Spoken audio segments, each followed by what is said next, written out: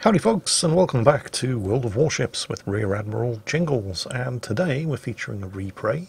Replay? That's not the word. Bloody hell, Jingles, it's your language, learn how to speak it.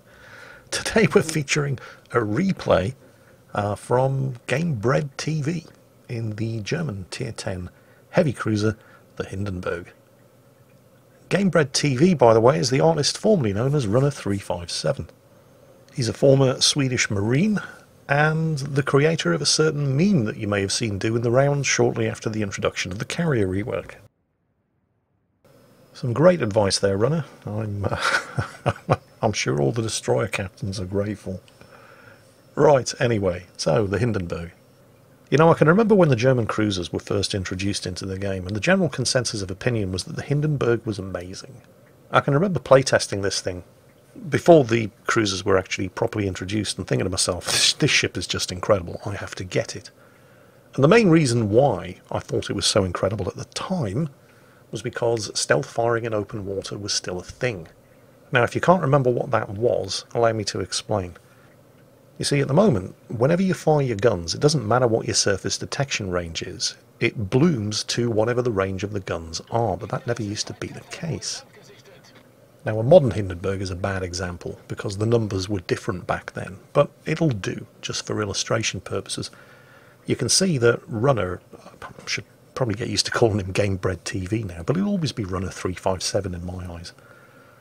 His Hindenburg has a surface detection range of 12.6 kilometers, but his guns have a range of 17.8.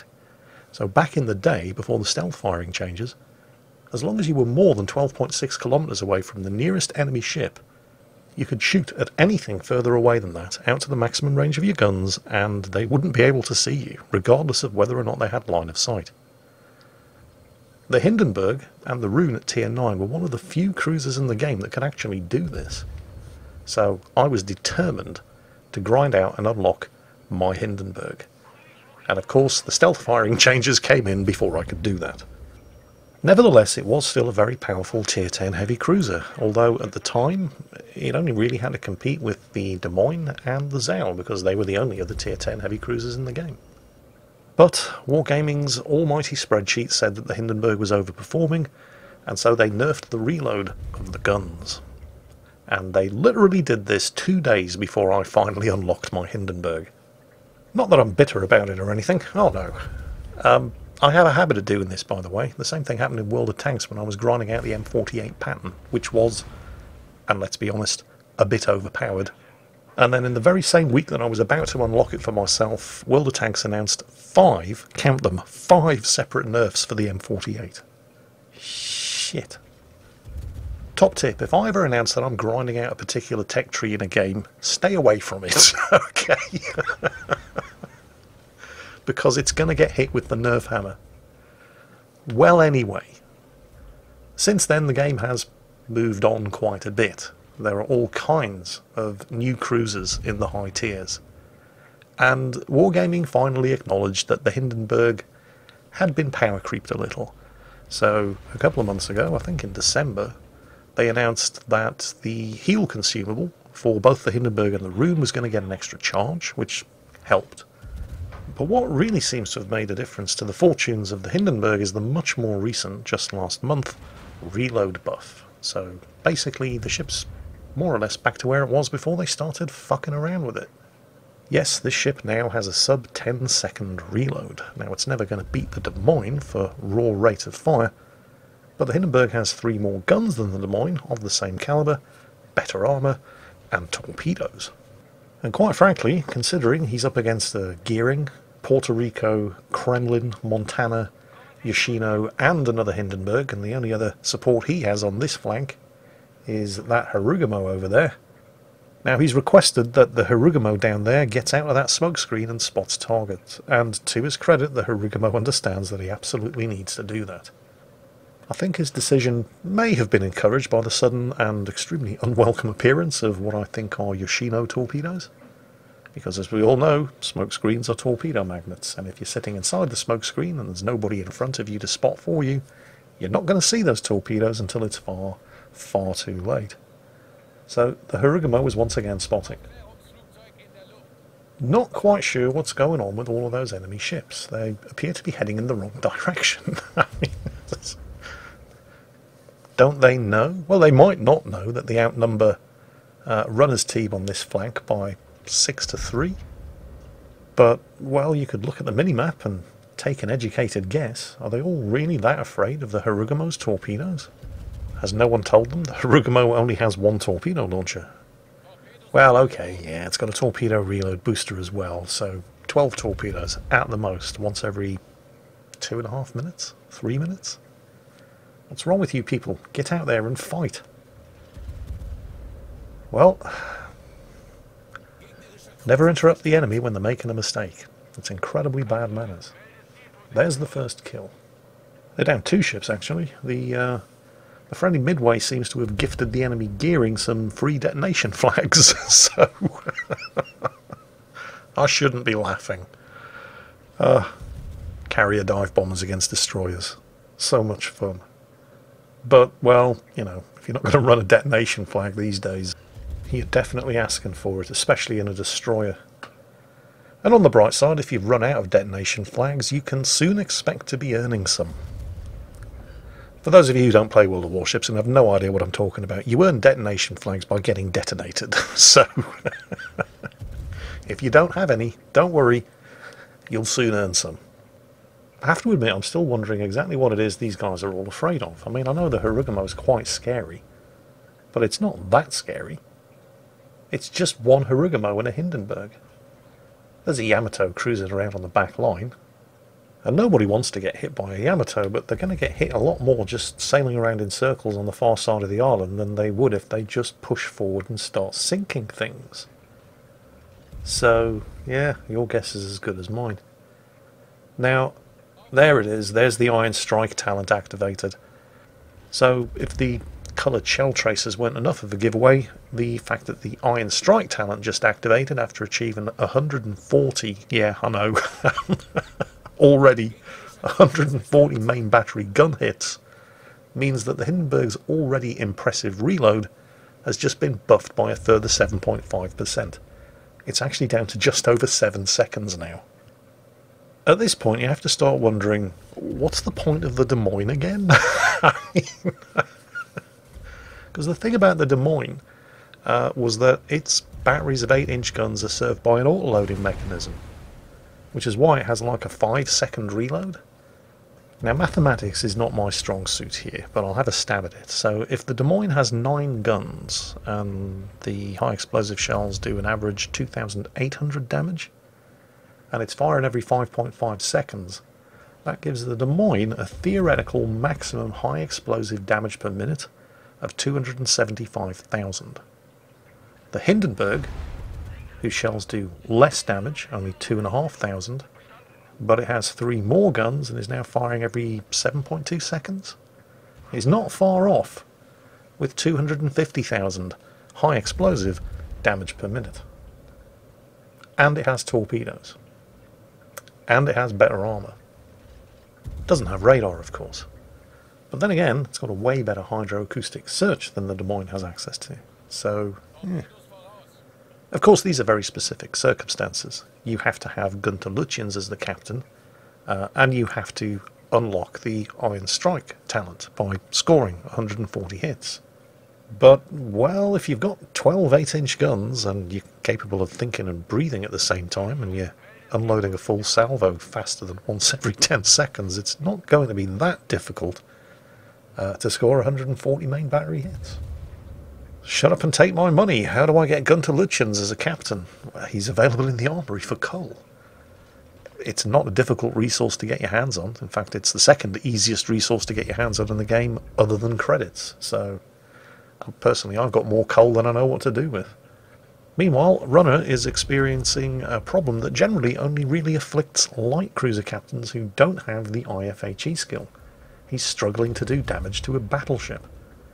Except Runner is not in a light cruiser. He's in the Hindenburg, and he's armed with 12 8-inch guns, which generally are high enough caliber when firing high explosive to be able to consistently do damage to whatever battleship they happen to be shooting at.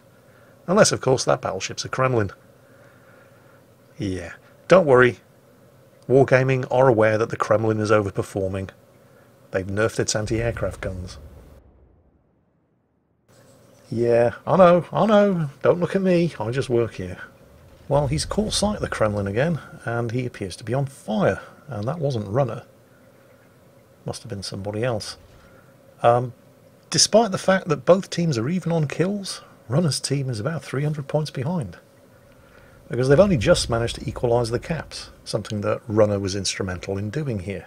He's got a Yamato to shoot at and starts angling in case the Yamato starts shooting back at him, but then the enemy Shimakaze, the last destroyer on the enemy team, gets spotted, so he calls for assistance.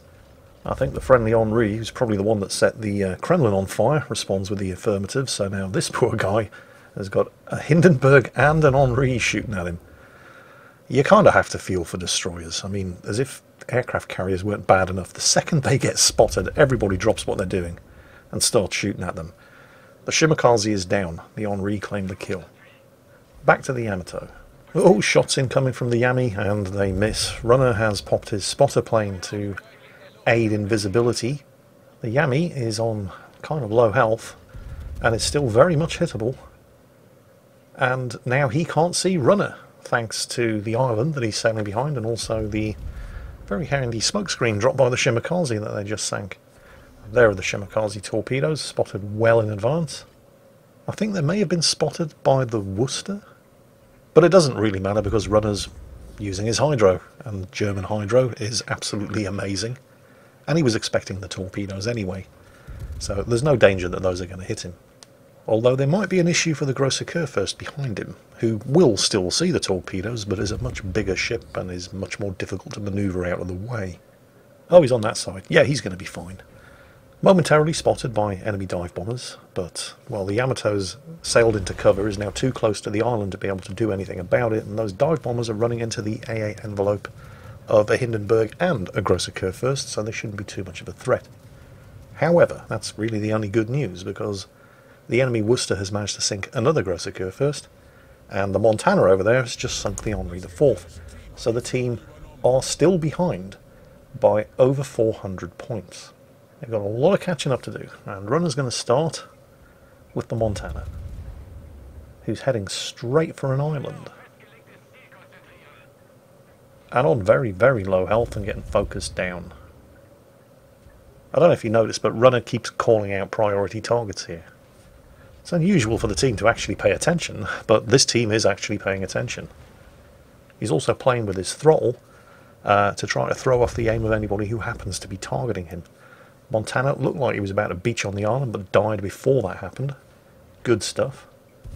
Both teams are once again even on kills, but despite the kill on the Montana, Runner's team are still well over 300 points behind. Now, whose torpedoes are those? It can't be the Worcesters, he doesn't have torpedoes. There's a Yoshino down there. But, oh dear, oh dear, oh dear. Those are the noob tube torpedoes. Those are the Type 93s with 20-kilometer range that get spotted from low Earth orbit. So despite the fact that Hydra wasn't running, he saw them coming from a country mile away. Unfortunately, the team have just lost yet another ship. The friendly Worcester has gone down, taken out by the Kremlin. What Kremlin's that? That would be this one. Now, you might be thinking this qualifies as a bit of an oh shit moment, and you're right, but it's worse than that because the Yamato's behind him. The enemy team are at over 930 points with a 1-kill lead. You really don't want to be turning away from these guys, because they will rape your broadside. So it's time for Runner to strap on his man pants and go for it. Luckily, the Yamato is backing away because he knows he's on low health, and Runner is concentrating his guns on the Yamato and using the torpedoes on the Kremlin. The first set of torpedoes have missed, but, well, the Hindenburg gets lots of torpedoes on both sides.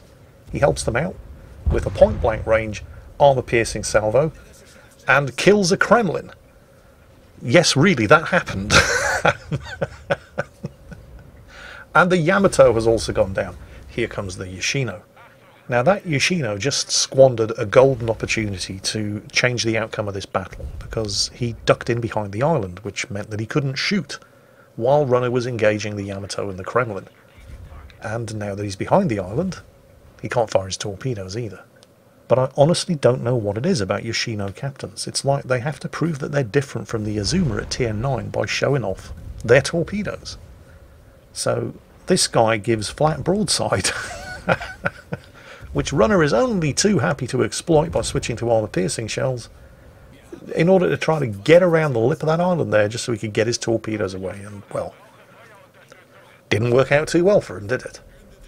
Despite the 271,000 damage and 4 kills and 1 capture assist, the team are still 150 points behind.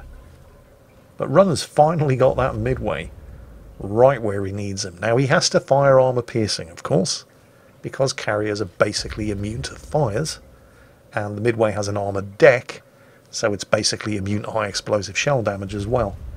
Why is that, Jingles? Well, you didn't hear it from me, but apparently aircraft carrier players are too stupid to be able to understand that the damage control consumable is for their ship and not for their aircraft. It's nice to know that Wargaming have such faith and confidence in the intelligence of their player base, isn't it? I mean, okay, there were other reasons as well, if I'm being completely fair, but yeah, damage control is too hard was definitely one of them. And as always, cool ships don't look at explosions. There goes the midway. Kraken unleashed. 320,000 damage done. Hello, Mr. Worcester. Do you want some of this? The Worcester looked for a second as if he was going to turn to bring all of his guns to bear, then realised, what the hell am I thinking? That's a Hindenburg. He will have the armour-piercing loaded. And he does have the armour-piercing loaded. Realises his mistake, corrects it, and runs straight into the island in the process. Which is really good news for Runner, because the Worcester puts out some serious high explosive damage per minute when it can bring all of its guns to bear. And because of that, it can't bring all of its guns to bear. It doesn't hurt that Runner's on low health and the adrenaline rush skill has also kicked in, which means that his guns are probably reloading something like every 6 seconds now. To be honest, at that kind of angle, with a flat arse of the Worcester, he could probably have loaded armour piercing, penetrated the stern, and maybe citadeled him. Maybe he could, maybe he couldn't. But if he had and it didn't work, the Worcester would have probably killed him. So instead, he just stuck to the high explosive and made sure of things. And that just leaves one enemy ship, and the enemy team are no longer ahead on points for the first time in this game. That's what it took. 6 kills, 345,000 damage, 1 capture assist and the high caliber award. That's what it took to finally take the points lead over this enemy team. And it wasn't that his team played badly either, at least not from what we've been able to see at least. The enemy team did make a bit of a mess of that initial encounter over on the western flank, but they cleaned up everywhere else. This was a fight between 2 fairly evenly matched teams, right up until when it wasn't. And it wasn't mostly because of, okay, he's calling himself GameBredTV now, but he'll always be Runner 357 in my eyes. Oh, and there we go, there's another capture assist. That guy's got to be feeling pretty pissed off. They haven't exactly snatched defeat from the jaws of... Well, I don't know, have they? They were up to about 952 points not that long ago.